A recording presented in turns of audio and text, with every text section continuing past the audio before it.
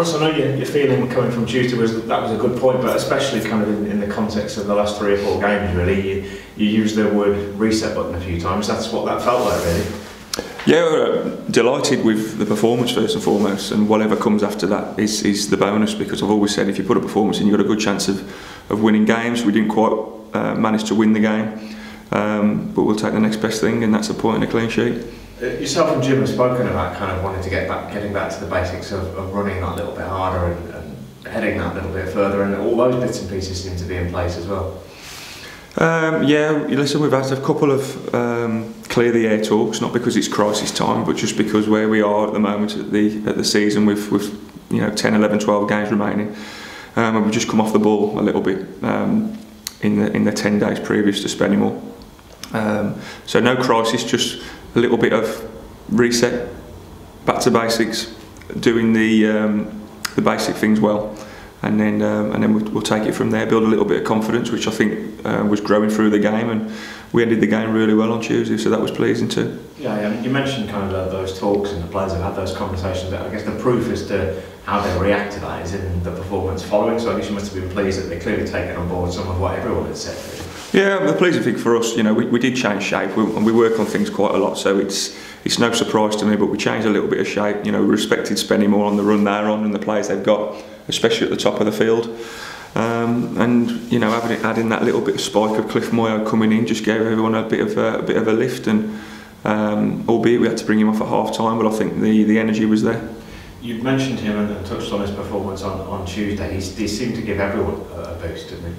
Yeah, he did, and he was excellent, and that's full credit to the physio and the medical team as well, in terms of keeping him at the levels and training and bringing him back at the right time. We were only ever going to give him 60 minutes, so he was 15 minutes beyond what he should have done anyway. But that 45 minutes was just an indication of what we've got and what player we've got from now to the end of the season. I know we've still got a couple of days between now and Saturday, but how do you think you might be looking for the weekend? We're going to have to just see how he is today, really. If he's saying he's tight, it might be a game too soon for him. But luckily there's nothing major in there. It's just getting his body back to the rigours of Saturday, Tuesday, really, which he's got to take time.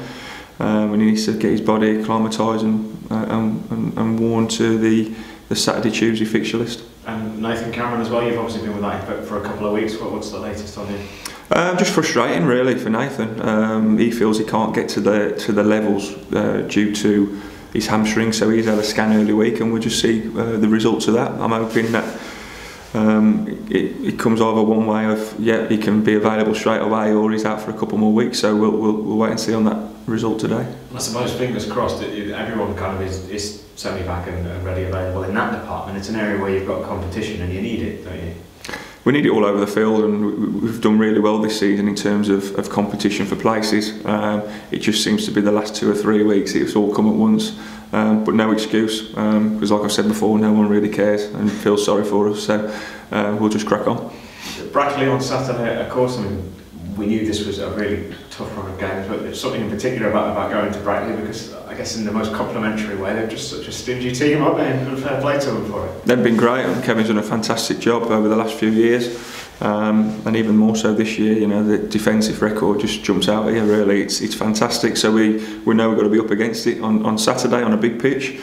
But the sun's out, and we'll go there with a load of backing behind us, and we'll look forward to it. Well, that's the thing, and it is a daunting prospect in that sense when you consider the defensive record, but if you're going to tick the boxes and things to go there with, it would be a good fan base and hopefully a bit of confidence in the group, so no fear either. No, especially after a good performance, so it's a great time to go there. Confidence should be lifted a little bit, and like I said, it's a top of the table clash, second versus third, so these are the games we want to be part of. And there's just no telling, really, is that you've said all along that all of the teams in the league, not just us, would have the ups and downs between now and the end of the season. It's just also unpredictable, isn't it? Is it good fun, or do you find it? No, it's not very good. I don't like it. Love the ups, but I don't celebrate them too much because I know the downs are just around the corner. So listen, it's been a tough couple of weeks just because of everything that's gone on. But it feels great, and great to have 12 games remaining, still in the mix, and being really competitive, and I think the Tuesday performance and the result has got to hopefully get us back on track. Is there some sort of clarity that comes with being at this stage of the season as well? Because if you've got 40 games left to play, so much still can happen. But I guess if you look at it, 12 games to go, if you win a good share of them, you know you're going to be more or less where you'd like to be. And I guess that you get the hope straight, I suppose. Yeah, it's pressure on every team now. So you're either fighting for the top of the league, you're fighting for the top 3, you're fighting for the top 7, you're fighting to stay in the league. So it's pressure pot now for every team. So you know we're not the only team pushing and vying for top spots. It's 20 other clubs have all got their own ambitions as well. So it's great, and it's the best team will win the league at the end of the season, and then the next 6 will be in the playoffs. It's as simple as that.